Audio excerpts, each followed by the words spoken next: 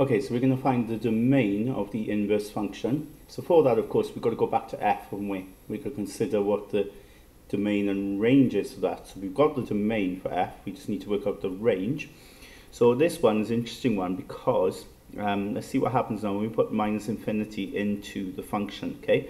So see what it goes towards, obviously, because minus infinity is a number, of course, but we'll see what it tends towards. So you put minus infinity in and you get that, don't you, on the top, and on the bottom you get this. This is different to the previous ones because in the previous ones the top was like a constant number, fixed number, and you were dividing it by infinity. So it's like a cake divided by infinity, you get nothing, right?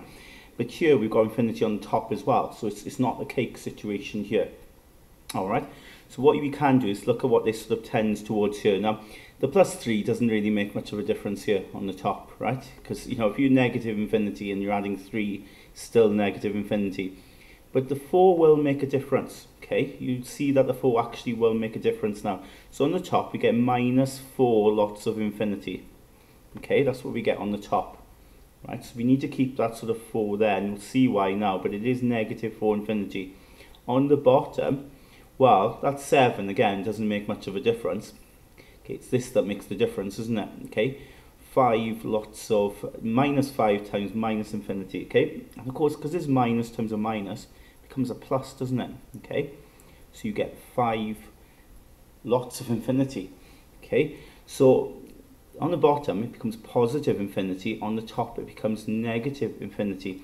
These multiples make a difference because when you divide, the infinities actually cancel each other out, okay? Because you've got like infinity, divide by infinity is 1, yeah?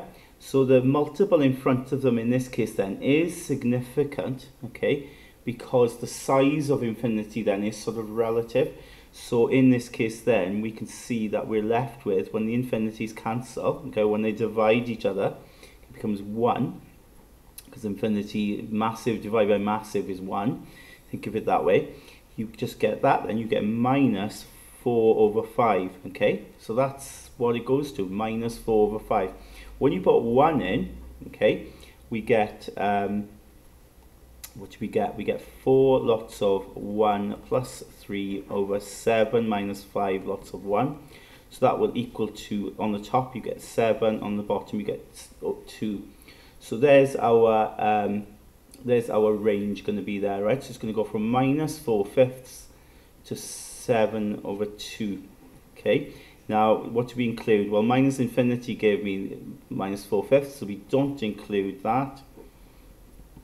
But of course, 7 over 2 is included because it came from 1. Okay. So there is my range, okay? So that means then the domain for f inverse becomes the range, of course, from f. So you go minus 4/5, 7 over 2.